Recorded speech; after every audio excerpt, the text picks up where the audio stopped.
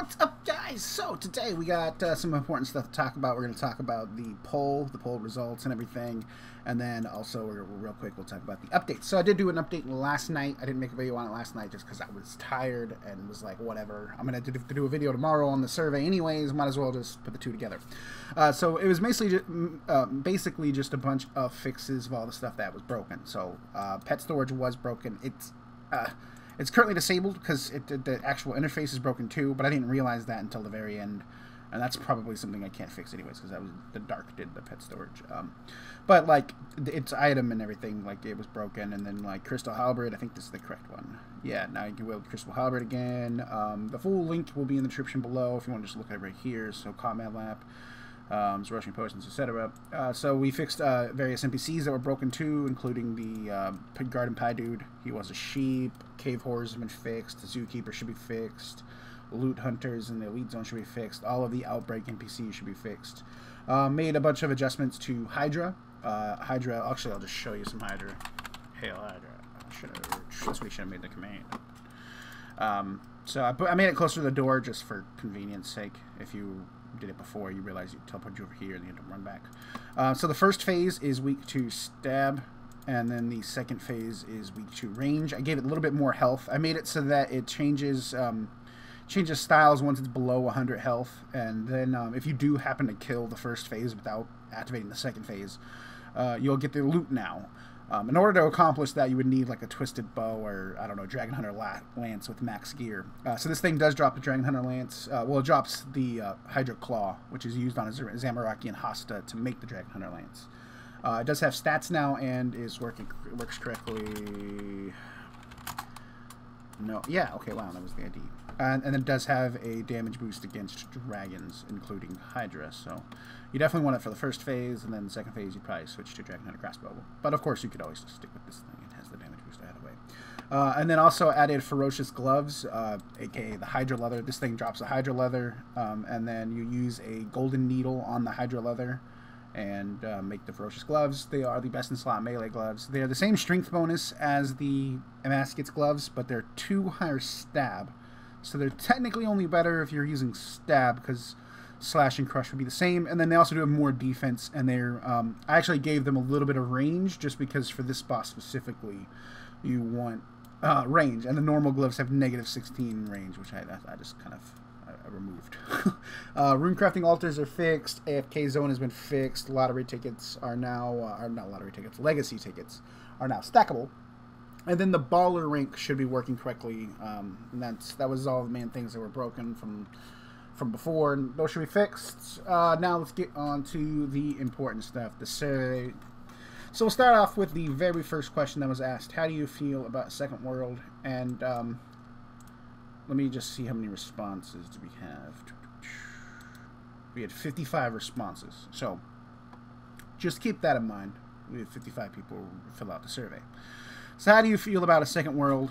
I want a Second World is winning by 56%. You can see the vote split right here. It was 31 people in favor of a Second World, 24 people against. So now the next question is, how would you feel about a character reset? And that was 55% in favor of a reset, 44% not wanting a reset. And you can see the votes are basically the same. One person abstained from the first question to the second question, and I suppose they wanted a Second World and didn't care about a reset. I don't know. But, yeah, so it kind of went how everyone expected it to go. Whenever you talk about something like this, it's never going to be 70-30, 80... It's just, like, the best case we could have hoped for was maybe 65-35. I mean, like, that was certainly, like, that would have been good or promising. But, yeah, it's just too split. And I want to talk about it a little bit because I know that there's going to be a lot of people on both sides of the fence that are going to have a lot of reactions. There's a lot of people that think that people who don't play the server shouldn't vote. That's dumb. That's really dumb because people have played the server. They've put work into it, probably more work than some of the people saying that. And like I said, 54 people voted. 55, I guess. I don't know. We have 27,000. We almost have 27,000 accounts. So 55 people basically decided the fate of 27 people. Now, I'm saying basically because I was never really going to do anything without like a lot more a lot more yeses, basically. But yeah, I mean, there's 26,000 accounts. We can't just delete 26,000 accounts because the majority of the 7 people online wanted to get rid of the accounts. And I know I was in favor of the reset. You know, I'm just giving you the truth. There definitely wasn't enough support.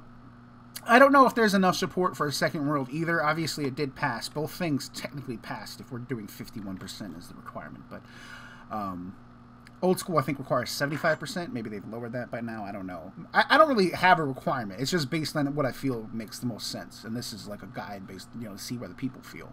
And they feel basically the same as, you know, most people. Is, you know, you either want it or you don't. And it's kind of that way. You know, it's a reset. You lose all of your stuff. So you're either a fan of losing all of your stuff or you're not.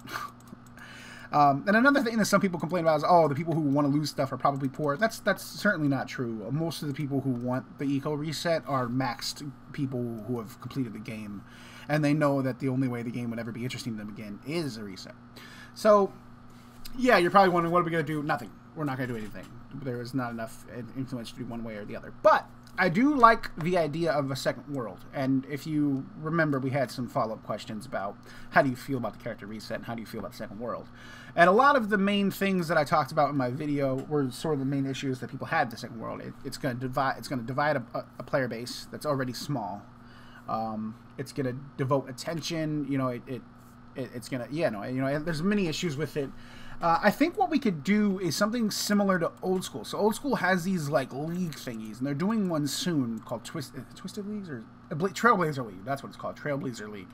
And it's essentially like a separate world, and everyone's going to be Iron Man. You're locked in like a certain area. You have to do tasks to get to other areas, and it's kind of like a little mini mode that's like created in a new world. And they've done it before, and I think it was I never did it, but it was fun and well received, and they're doing it again. And I think that's what we could use the second world for, is not necessarily just straight up, this is revival, you know, extreme. It's just revival, but we have a fresh eco because that was what we're, you know, that was the real point.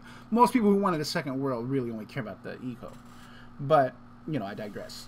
Yeah, I think we could do temporary second worlds, leagues, seasons. I think we could do tons of different stuff. We could do some that are not PKing related at all.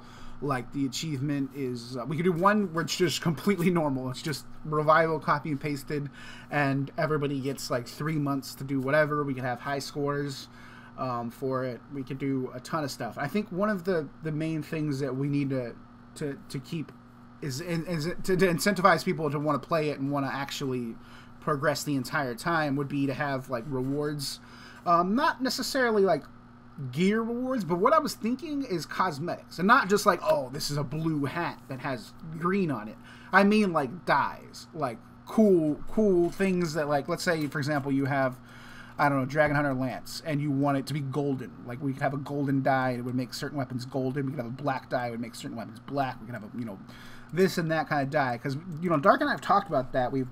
I think, I don't know where it stands right now, but there was a Black Elysian Spiritual, which was actually going to be an item. That's one kind of downside with the cosmetics, is like we do have we have like unique stuff, and then we have cosmetic stuff, so we've got to make sure that whatever we do, it's very easily identifiable, that it's not like anything different except for cosmetic.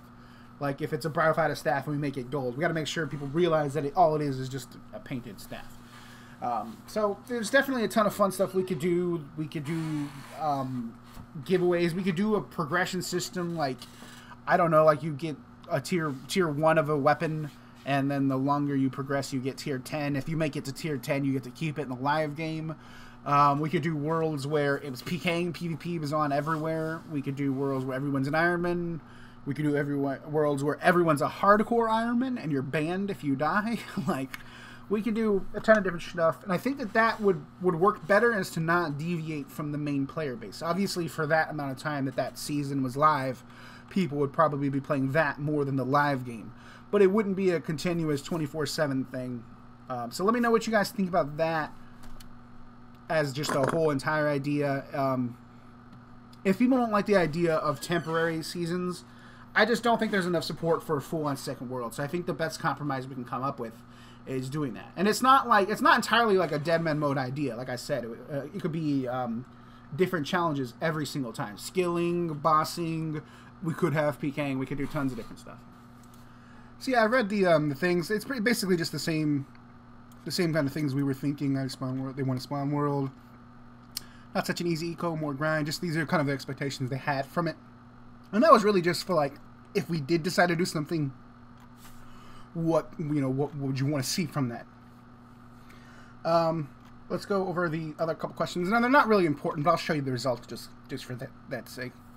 So, which bit of content are you interested in? I should have put these questions in a different order. I should have put the other one first. What should I focus my efforts on first? That's what I should have put first. Because I was wondering, like, would you rather see...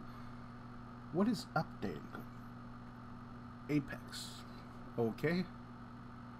Oh. I've never seen it do that before. It, like, opened up and everything, and it's like it needs a critical update. Okay, anyways. I don't know what the hell I was saying. Yeah, I should put this one first. I was just wondering if people really wanted to see videos, which people always do. That kind of surprised me. I didn't think people cared enough about my videos to rather have a video than an update. That just seems weird to me, that there's people that would rather watch a YouTube video than the game update. I guess you're just kind of hoping for both, really. That's the goal. And obviously we are going to try to accomplish all of them. It's just like, which one do you want first? And game updates was obviously that. So we did do the bug fixes, all that update last night. And then as far as in-game updates, well, that's what we're going to talk about next. So which bit of content are you most interested in? Adding the OSRS stuff, that's the main one people wanted. And then bosses was number 2. These two are going to kind of come together, obviously, because like most of the... I gotta learn. I really need to like learn about the OSRS content and see what we're missing and like what it even does. If there's anything you know for sure we're missing and you want it, let me know about it. Let me know what it is, where it's from, and I'll figure that out.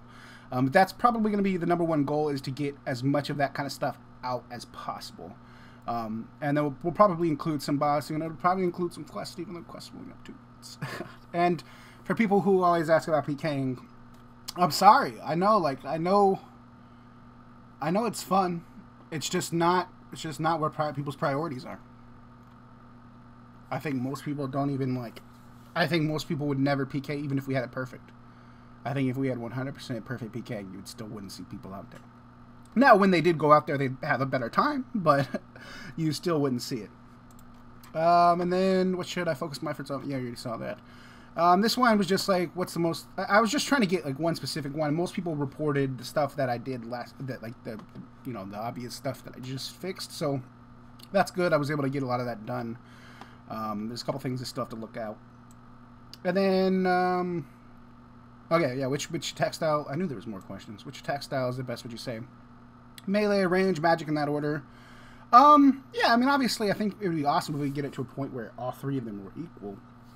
This is about where I expected, although I honestly thought range might be higher, but I suppose melee is better in general, and that was kind of what I was trying to ask the question for, was in general. Which of these new skills ideas sounds the most fun to you, most interesting? So I'm really glad people voted for rating, because that's my favorite one, too. I don't like to influence these polls. I try not to give my opinion, because my opinion will, like, I don't know, it just makes it kind of cloudy. And a lot of people will just go with whatever I think rather than what they actually thought themselves. So I didn't try to give my opinion, but rating was definitely my favorite one. It's in my head, it's kind of an idea between, like, heists.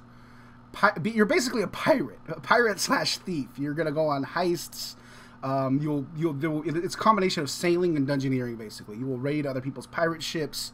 You will go in a dungeon and kill a boss. You will rob a bank. That's kind of my idea for it. I don't know when you'll see this. This is like the very first step of creating a new skill. It's figuring out what it's going to even be. So I'm glad people like that idea. That was my favorite. I also like summoning too. I wouldn't be surprised if this server like makes it another 3-4 years. I would not be surprised if we had summoning at some point. I wouldn't be surprised if old school had summoning at some point, honestly. I think it's only a matter of time before old school, like, it passes a poll, because, that's just kind of how it goes. People, like, eventually over time will be like, yeah, okay, I think it's time now. Now we have so many other crazy things, I don't think summoning would be crazy. So, yeah. I like the fact that rating won that. That's definitely my favorite one. And, yeah, as far as making a new skill goes, it's definitely something I want to do. We got to figure it out, because, like, Where would it go? It's also weird if we add a new skill and then old school also adds a brand new skill, because then we have to like rush to add that skill. But I don't know. Like I said, that's not a problem we really have to worry about. We've got a lot more important things we should focus on first. But yeah, I'm a fan of that. So then, yeah, the giveaway, we had 47 responses, because some people just abstain. They don't play the game and they don't care. I will do a randomizer right now, and we will see who wins. So, okay, so the first, how I'm doing it, how I'm going to do it is, so I'm all the way at the bottom. Iron Ginger is number 1. And then all the way at the top, Infinity is 47. So that's how I'm going to do it. Okay, I probably should have generated it on camera. I'm going to do it 2 more times. All right, 1 more time. This is the final number. 26. Okay, cool. Okay. I don't know. All right. 1, 2, 3, 4, 5, 6. Okay, I guess I can just do... I can just smack looking. Yeah, can't skip anybody. I'd never do this. I don't know. People don't even care. People never care about giveaways. I think care, kind of. Like, I don't know. It's weird to me that giveaways are such, like, a big part of YouTube RSPS community, and they're always, like, the spam videos and everything like that, because I just hate giveaways. Is it really can use bank? Yeah, can use bank. It was 26, right? Yeah, can use bank. You win a $100 bond you don't need, but hey, maybe he does need it. He has Iron Man, so shit, man. One of your Iron Men gets him on. Anyways, guys, thanks for watching. Hope you enjoyed. Check out the update post. It will be in the description below. If you have any ideas, any comments, any suggestions, I'm not going to make any new polls or surveys. Just comment to this video or tell me in-game, whatever either works. Thanks for watching, guys. See you.